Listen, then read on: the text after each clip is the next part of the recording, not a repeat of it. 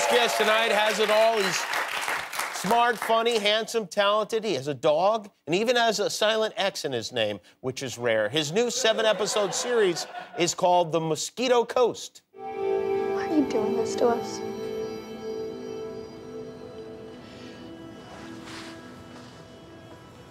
Because we have a problem.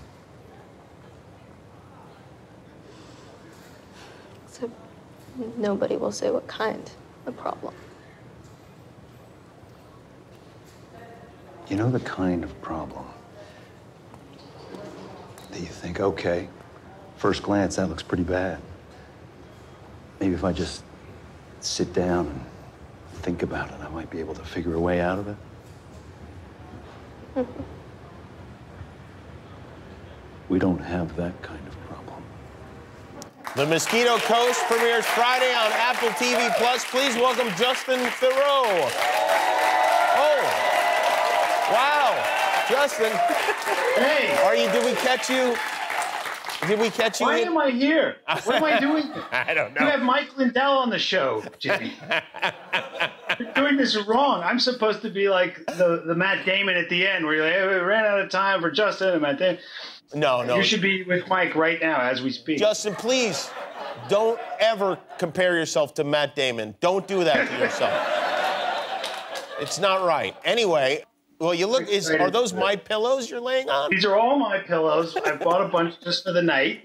I'm very excited for tonight. I've been gearing up, and so we stuck a whole apartment with my pillows, and I'm excited. You have sports, and I have Mike Lindell. This is kind of my Super Bowl. Why are your pillows? Why do they appear to have some kind of red foam rubber sticking out of them? Because Mike sees red. I see what that is. Okay, all right. Hey, by the way, wow, let me tell you what, I really enjoyed myself in the restroom with this cover of Esquire magazine. Why are we talking about this? We could be talking about Mike Lindell. No, we're going to talk about you and your dog, Kuma, who made the cover. Schmog. Do you think Kuma knows that she's on the cover of Esquire? Of course not. She's a dog. I feel like the dog should appreciate that. I mean, that's an honor that's supposed to go to people. I feel like I'm on the cover of Esquire with her in a weird way. I don't know. I mean, she should appreciate it.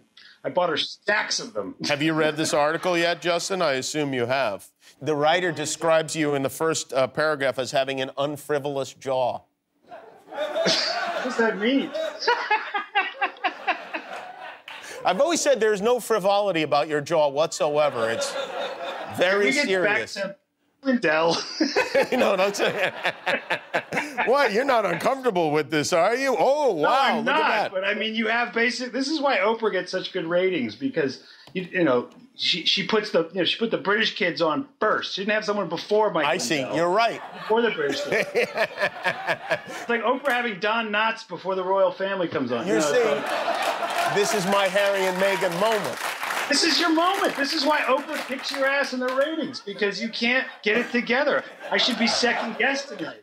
I do have a number of things I want to talk to you about, though, before we get to Mike, and they're important. First of all, you're fantastic in this show.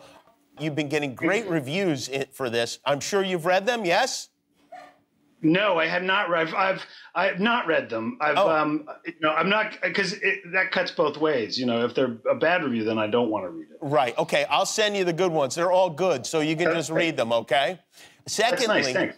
There's a really, I think a very cool connection, because your uncle Paul wrote the book, The Mosquito Coast. And you are now starring in the series. You're a producer along with your uncle. And that's kind of great, isn't it? I mean, this is a book he wrote in 1981.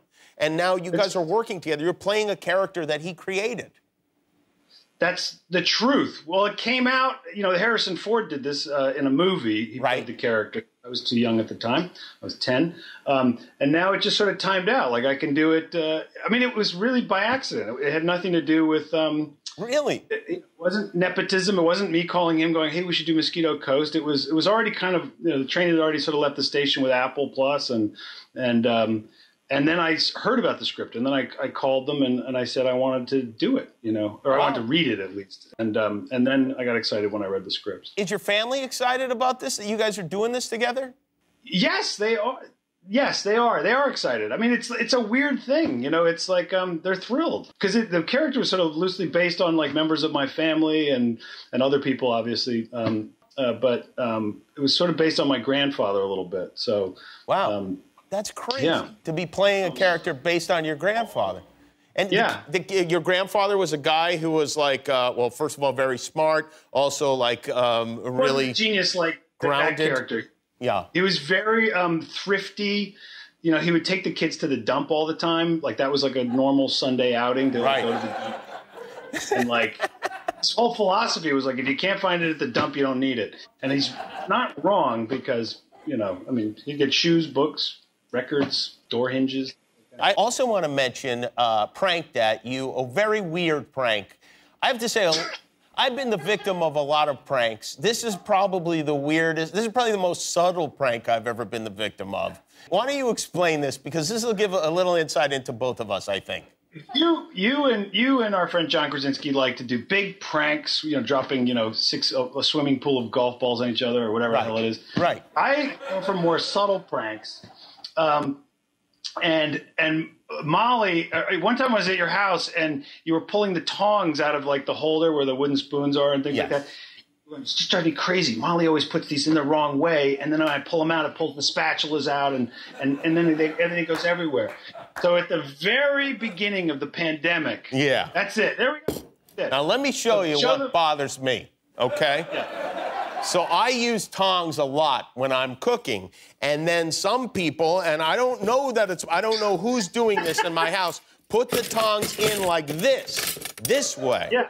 And I want the tongs in like this on the side because it's nice. It's clipped right to the side. So you asked Molly to do what, Justin? At the very beginning of the lockdown pandemic, this is a year ago, or a year and change ago, I called her and I said, just make sure every day you put the tongs in the wrong way. Every day I'd find this. Find that. And it drove me crazy. And then after about, I think it was, I don't know, 9 months or something. It was 5 full months that this went on. 5 months. All the time. She sent me a video, which was... Well, you sent her a video. Yeah, she sent you a video of me like going, what is going on here? But then you sent her this, you sent me this video, finally revealed. You sucker. You piece of You're so stupid, Jimmy. It was a prank all along. You kiss your dog with that mouth? A lot of people like pranks that like go out with a huge bang. I like ones that go out with a little whimper. Well, whatever it was, it drove me completely insane. So thank you very much. I appreciate it. Happy pandemic. Justin Theroux, everybody. This series is called... Wait. What? I made this for Mike. I want to pitch Mike these shirts. Oh, I like it. I like it a lot. You know what? I'll mention it to him. Mosquito Coast premieres Friday on Apple TV+. Justin Theroux, everybody. Thanks, Justin. We'll be back with Mike Lindell. Hi, I'm Jimmy Kimmel. An evil wizard has trapped me inside this YouTube video. Click subscribe to help me escape.